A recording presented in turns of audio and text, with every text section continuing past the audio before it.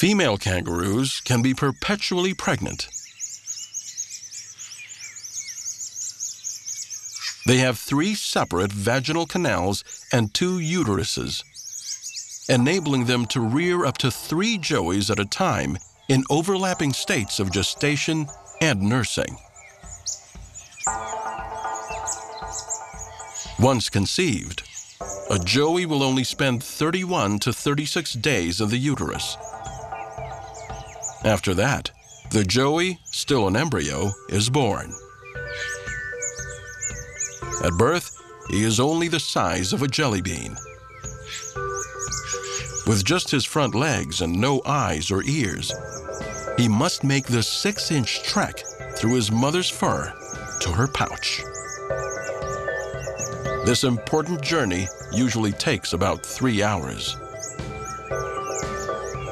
Once safely inside the pouch, the joey finds a teat and latches on, not letting go for up to 34 weeks. It is here that most of his development takes place. Once the newborn joey has made his way to the pouch, his older sibling, who may still be nursing, is no longer allowed inside. It can be a bumpy transition.